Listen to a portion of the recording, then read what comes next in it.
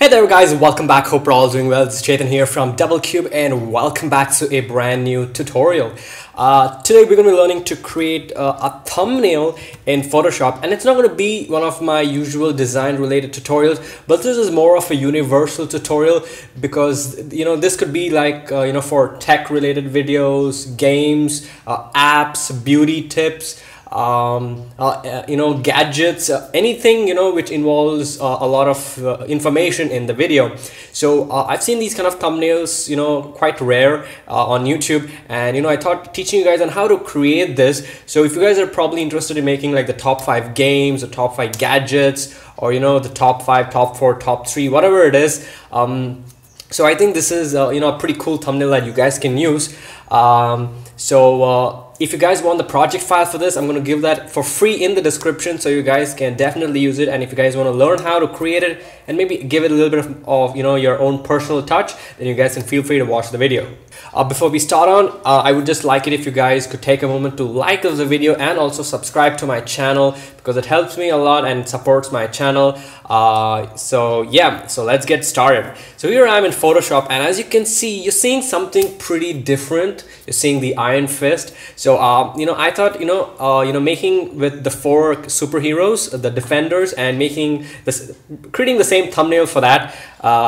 So instead of rather than using tech gadgets or something else, because I really like this. So as you can see, I have 4 pictures here. So this is the Iron Fist, this is Luke Cage, this is Jessica Jones, and this is Daredevil. 4 superheroes. They're called the Defenders. If you guys don't know about that, you guys don't need to know about that if you don't want to. Anyways, so when you open up Photoshop, create a blank document. So you want to go to File and click on New, and the size you want to use is 1920 by 1080 for the height and the weight and the width. Sorry. What the hell am I saying? The width is 1920 and height is 1080, resolution 72, and whatever it is. Now you can choose a 1280p resolution thumbnail, but I would obviously suggest a higher resolution. And once you go ahead, click on OK, and you have a new document. So we have 4 different layers like so. So the first thing we want to do is set up our guides. So what I'm going to do is I'm going to press Ctrl R on my keyboard. It's going to give me the rulers, or you can go to View and click on Rulers, Ctrl R, and that's going to give us this rulers. Now what you want to do is you want to click over here, which is the corner, and you want to bring it right at the corner of your project, the project panel. So here, as you can see, it fits it exactly at 0, and it goes on 1, 2, 3, 4, 5, 26. Now if you come over here, I can see that this is almost at, I think, 26.5. I think more than a little bit of 26.5, but it's fine. I think 26.5 is the end. So what I'm going to do is I'm going to bring out my calculator, and here I'm going to type in 26.5, and let's actually keep it at 26. We can manually edit that later, and I'm going to divide this by 4, which is going to give me 6.5. Now I'm going to do is I'm going to go to Window and View and choose New Guide, and I'm going to type in 6.5. And I'm going to click on OK, and that's going to snap a ruler over here for me. So I'm going to go ahead and click on View and choose New Guide again. And so we're going to do 6.5 plus 6.5, that is 13. Click on OK, that's going to give us another one at 13. Let's go to View, let's choose New Guide. We're going to choose 13 plus 6.5, that's going to give us 19.5, and that's going to give us another ruler, and we have another set over here. So what we're going to do now is press Ctrl R to get rid of the ruler and create a new layer. And I'm going to come here to the Marquee Tool over here, which is the rectangular Marquee Tool, and just drag a selection. But before we do that, you want to go to View and choose, you have Snap turned on, and Snap to guides, rulers, and document bounds, everything. And then we'll go ahead and just create a like a boundary. And as you can see, it helps you to snap right the rulers. And then what you want to do is make sure you're in the Shape tool this time. You're going to right click, not the Shape tool. You want to click on the Marquee Tool again, right click, and you want to choose Fill, and let's just fill it up with any color we want. So let's choose probably 50% gray, and click on OK, and that's going to fill it up with that. Let's press Ctrl D to deselect, and then what we do, you want to duplicate this a couple of times. So let's duplicate this 4 times. So press Ctrl J 3 times with this layer selected. So 1, 2, 3, and I'm going to quickly name these layers. So this is going to be 1, this is going to be 2, 2, there's 3, and this is 4, and this is again going to be 1. I'm going to call this one place. So this is looking good. So now let's just go ahead and select the second one, and we can just move this over to the side. Make sure you're holding down the shift key so it snaps proportionately. So there we go. Let's choose the third one and move this over to this side, and choose the fourth one, and we can move it over to this side. Now, as you can see, we're going to have a little bit of gap over here. So the best way to fix it, we're going to select everything, press Ctrl T, and I'm going to go ahead and just move all of this. So now all of them are equally aligned. Click on OK. We can get rid of those rulers by going to View and choose Show Rulers, Show Guides, or you can press the Ctrl and the semicolon key. Now, here is what we have. Now, so what I'm going to do now is I'm going to just arrange them in the proper order. So I'm going to move them like so, right? Yeah. And now what I'm going to do is actually, I want to keep the picture on top and the placeholder on the bottom, right? So now we can see only this. So what I'm going to do is I'm going to click on this one and right click and choose Create Clipping Mask. So now as you can see, this is what we actually get, right? So what actually has happened is this picture is being clipped on only to this part of the shape.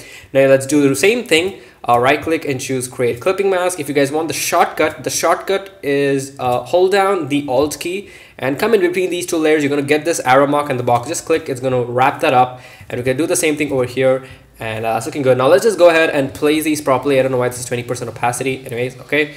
So the first one, so if you want to move it, all you got to do is move the whole image. So we're going to move this over here. Wow, this looks super cool, right? And the second one is over here. We can keep this guy's, somewhere like so. This guy's face.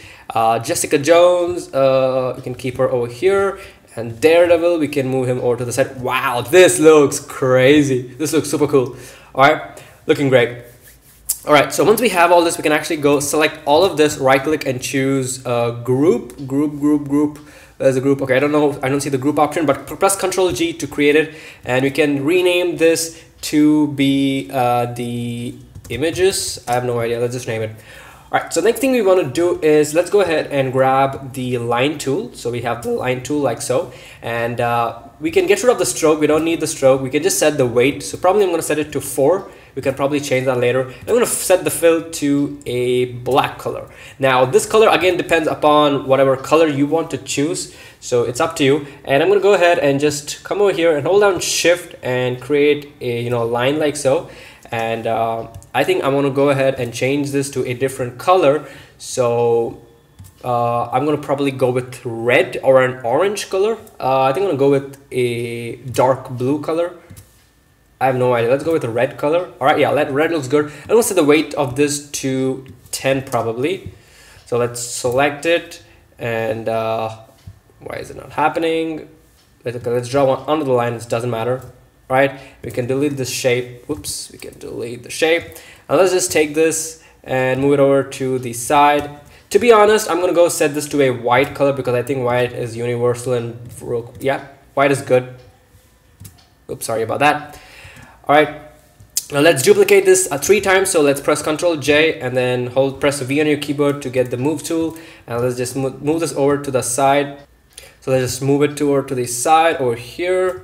All right, and press Ctrl J once again, and we can move it over here. And that is looking really cool. Now again, you guys can go ahead and change the width of this, but I think I'm going to keep it like so. I mean, it's fine for me. Now comes the best fun part. I'm going to do is I'm going to create the shape layers and press Ctrl G to group them, and I'm going to call these lines, and I'm going to put this inside the images button, and make sure that this is on top of everything because we want it to be on top of everything. Now you can obviously have your thumbnail like showing like so, or else you can keep it slant. So to slant, what I'm going to do is I'm going to select the lines, and I'm going to go and select all of these placeholders that I have, the back plate, not the images itself. And then press Ctrl T on your keyboard. It's going to give us the selection. Right click and choose perspective. And then what you want to do is you want to click on the center, hover over the center anchor point, and then just move it over to the side and give it whatever inclination that you want. Now I think this inclination is fine. I'm not sure. I think it's too much, maybe like so, and click on enter to move it. And then we have to kind of select all of this and move them over to the side. Now we're going to move this over to the right side, completely right side. Oh, you hold down shift when you're doing that So we're gonna move it over completely to the right side, so this is completely covered. And then you press Ctrl T, and we're gonna move all these over to the other side so that the bottom part of this is covered. Click on OK, and we have something looks like this. Now obviously we have to move the images again, so like so. Jessica Jones, I need to see a face, and Daredevil, whoops, more to the side. Yeah, that looks perfect. That is looking super cool. Now we can go ahead and close all this up, so we have our first images set over here.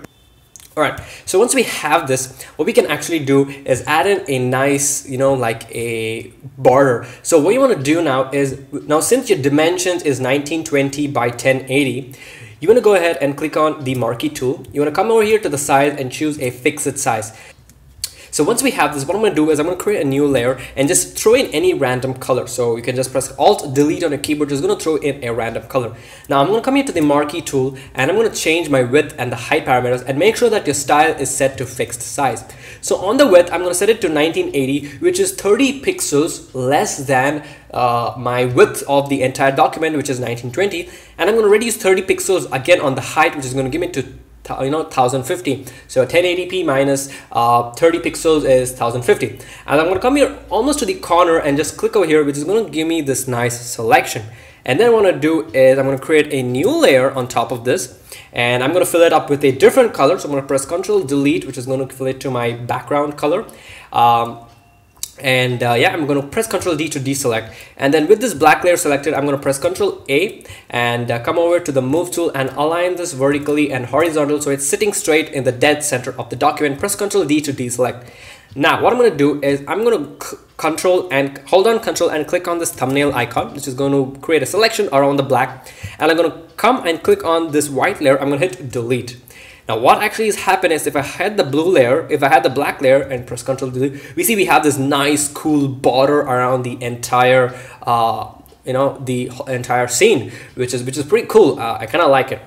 And what we're going to do is you can do a lot of things with this actually. I mean, it's really up to you how you want to deal with it. Now you can obviously go and set the blending mode of this to overlay, which is going to create this nice overlay effect around the dark and the light areas.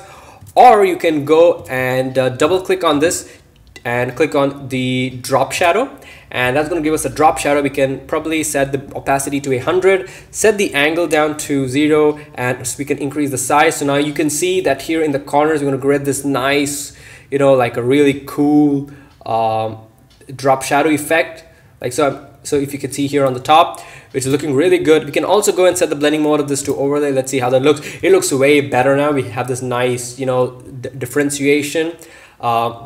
Can make a copy to make it more strong. Yeah, that's up to you. A lot of things you can do with this. So I'm going to keep it probably like this for now. So let me just go ahead and rename this to border 1, and you'll go here and choose this to border 2. Obviously you guys can download the project file and do whatever you want with it. I'm going to delete this layer that we do not want now. Alright, so the next thing is I'm going to go ahead and create a new layer. So let's go to the Marquee tool and let's actually go and choose a shape tool.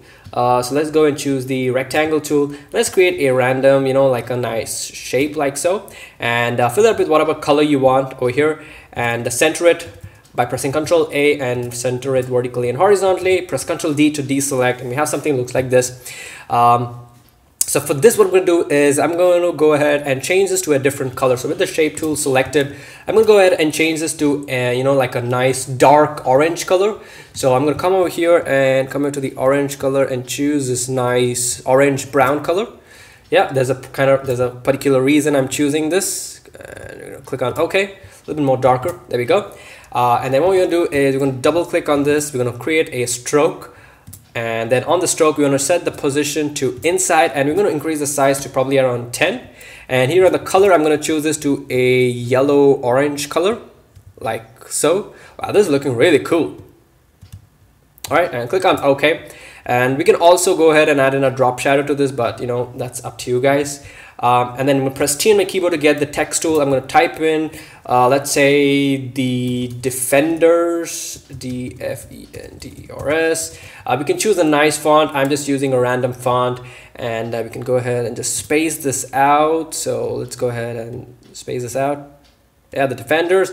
We can set the alignment to center, All right, and again align this horizontally and center, and we have something that looks like this. It's pretty cool. And the best part is what we want to do is we want to select this rectangle and reduce down the opacity of this to something like 30%, or maybe that's too much. Maybe set it to 60%, so we have a little definition, and we can actually see the background a little bit. You don't have to delete it out too much, but that's up to you. And the last thing we want to do is let's go ahead and on top of everything, let me just call this the title box. All right, so once you have something like this, we can go ahead and add a little bit of finishing touches. So we can come over here and choose the photo filter. Now, depending on the color scheme you're going for, we can choose the color. I'm going to go for probably a blue color. So you can see that this gives us a nice, you know, like a blue color. Let's go and increase the density of this to, you know, like probably like 50. Let's go to warm, whatever color scheme you're going for. I think orange, yellow looks crazy. The yellow looks amazing. Green, cyan, magenta, sepia, a lot of cool colors. Deep yellow. I'm going to go with deep yellow for this one. And go ahead and click on OK. Now we have something that looks like this, which is an amazing, insane looking thumbnail. So that is pretty much it for this tutorial, guys. Thank you guys so much for watching. Hope you guys really enjoyed it. If you did, feel free to mention that in the comment sections down below. If you have any questions or requests, you can always contact me on my social media links, and I'll see you guys in my next video. So till then, take care and bye-bye.